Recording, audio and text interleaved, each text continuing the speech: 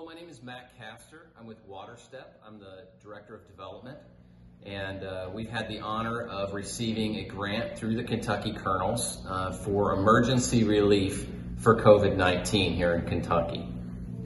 I'm Mark Hogg. I'm the founder and CEO. It's exciting to work with Kentucky Colonels. Several of us in the organization are Colonels, and just proud of the fact that we can partner together, impact lives. WaterStep traditionally does work in the developing world and in disasters with water and health and in epidemics, but now that the pandemic has come home, we're able to make a big impact here in the United States. So the project that WaterStep is completing through the Kentucky Colonels Emergency Grant is the manufacturing of bleach makers to be distributed to those most in need in the emergency of COVID-19. The bleach maker empowers our communities to not look at store shelves for disinfectant, not wait on somebody to come along and help them, but it allows them to make disinfectant themselves using only table salt, water, and our patented bleach maker probe.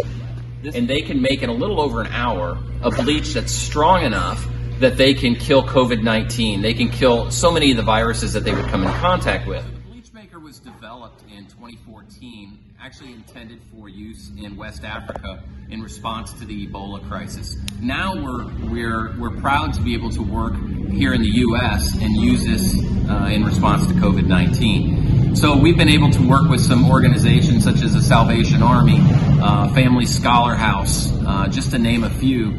And these organizations can then serve their populations.